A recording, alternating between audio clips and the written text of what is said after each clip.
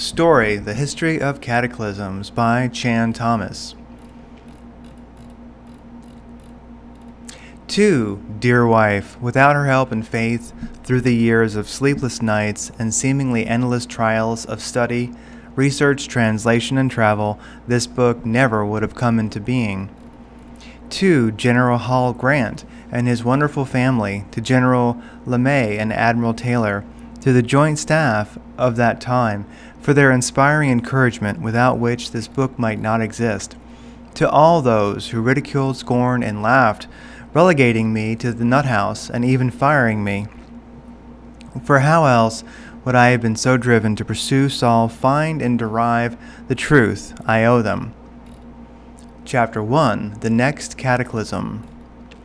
With a rumble so low as to be inaudible, growing, throbbing, then fuming into a thundering roar, the earthquake starts. Only, it's not like any earthquake in recorded history. In California, the mountains shake like ferns in a breeze. The mighty Pacific rears back and piles up into a mountain of seawater more than 2 miles high, then starts to race eastward. With the force of 1,000 armies, the wind attacks, ripping, shredding everything in its supersonic bombardment.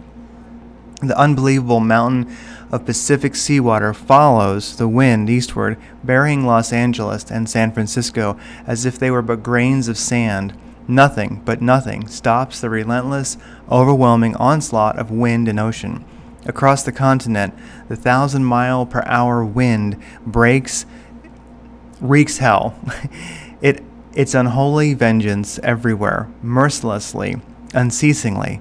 Every living thing is ripped into shreds like being blown across the countryside, and earthquakes leave no place untouched. In many places, the earth's molten sublayer breaks through and spreads a sea of white-hot liquid fire to add to the Holocaust. Within 3 hours, the fantastic wall of seawater moves across the continent, burying the wind-ravaged land under 2 miles of seething water coast to coast.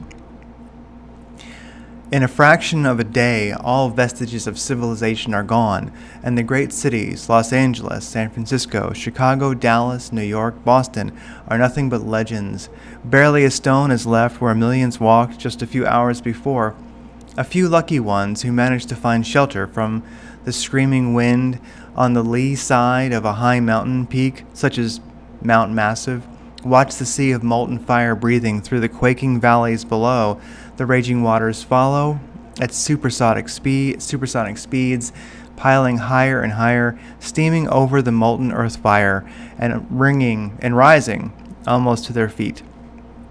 Only great high mountains such as this one can withstand the cataclysmic onslaught. North America is not alone in her death throes. Central America suffers the same cannonade, wind, earth fire, and inundation.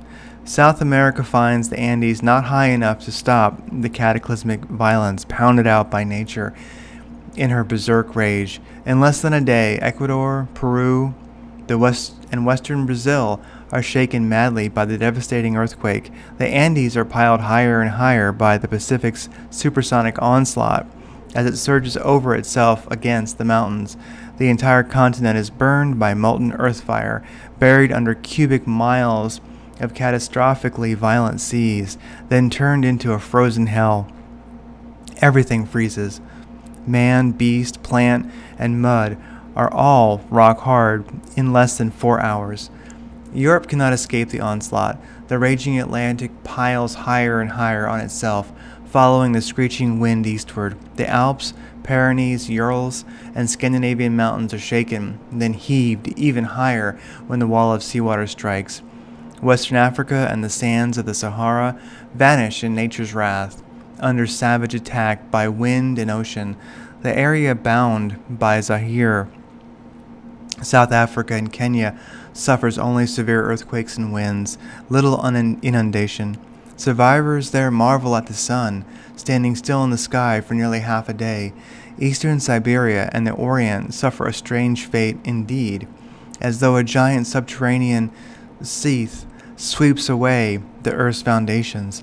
Accompanied by the wind and its screaming symphony of supersonic death and destruction, as the Arctic basin leaves its polar home.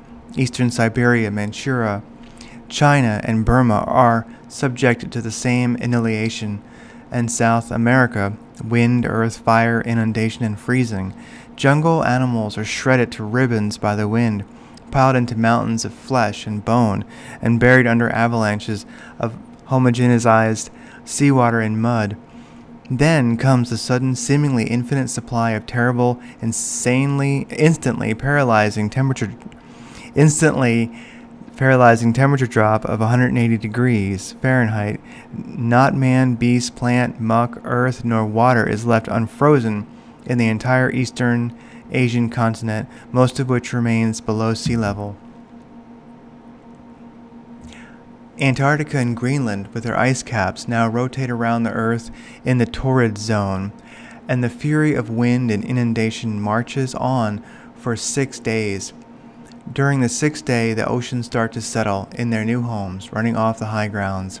On the 7th day, the horrendous rampage is over. The Arctic Ice Age is ended, and a new Stone Age begins. The oceans, the great homogenizers, have laid down another deep layer of mud over the existing strata in the Great Plains, as exposed in the Grand Canyon, Painted Desert, Monument Valley, and the Badlands. The Bay of Bengal Basin, just east of India, is now at the North Pole. The Pacific Ocean, just west of Peru, is at the South Pole. Greenland and Antarctica, now rotating equatorially, find their ice caps dissolving madly in the tropical heat. Massive walls of water and ice surge towards the oceans, taking everything from the mountains to the plains in gushing, heaving paths, while creating immense seasonal moraines. In less than 25 years, the ice caps are gone, and the oceans around the world rise over 200 feet with the newfound water. The torrid zone will be shrouded in a fog for generations from the enormous amounts of moisture poured into the atmosphere by the melting ice caps. New ice caps begin to form in the new polar areas. Greenland and Antarctica emerge with verdant tropical foliage. Australia is the new unexplored continent in the North Temperate Zone, with only a few handfuls of survivors populating its vastness. New York lies at the bottom of the Atlantic, shattered, melted by earth fire, and covered by unbelievable amounts of mud. Of San Francisco, Los Angeles, Chicago, Dallas, Boston, not a trace is left. They all will join the legends of the 7 cities of Kabbalah. What's left of Egypt emerges from its Mediterranean inundated new and higher. Still, the land of the ages, the commonplace of our time, becomes the mysterious bellback of the new era. A new era, yes, the cataclysm has done its work well. The greatest population regulator of all does once more for man what he refuses to do for himself and the planet on which he lives, and drives the pitiful few who survive into a new Stone Age. After the cataclysm, we join Noah, Adam and Eve, Atlantis, Mu, and the Olympus. Jesus joins Osiris, Teora, Zeus, and Vishnu.